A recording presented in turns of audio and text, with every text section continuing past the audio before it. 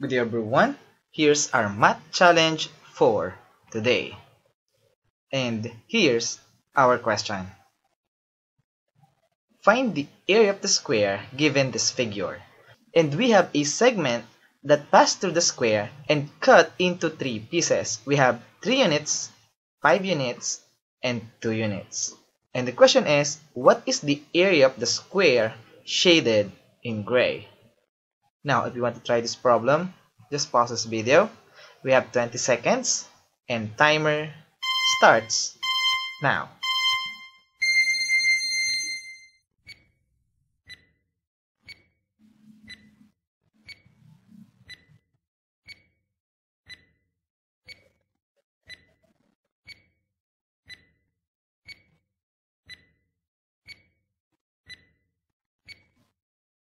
Time's up.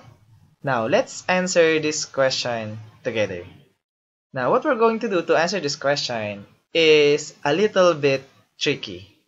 What we're going to do is to cut this square in this point, and what we're going to do is to cut this piece like this, and put this piece on the top like this.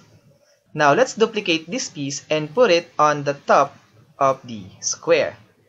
And then, let's duplicate this piece to create 2 squares side by side. Now, this segment measures 2 units. Now, if we put 2 units on this side on the top, we create a diagonal of these 2 side by side square.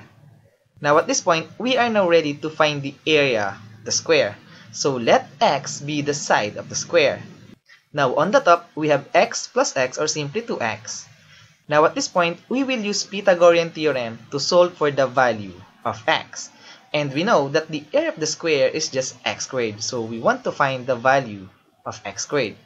Now, using Pythagorean theorem, we have x squared plus 2x quantity squared equals 10 squared, or simply 2 plus 3 plus 5. Now, let's simplify. 2x quantity squared will give us 4x squared. On the right hand side, we have 10 squared, or simply 100. Now, x squared plus 4x squared will give us 5x squared.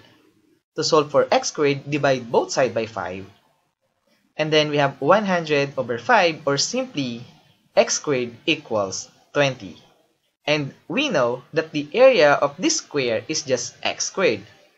Therefore, we can say that the area of this square shaded in gray is simply 20 square units.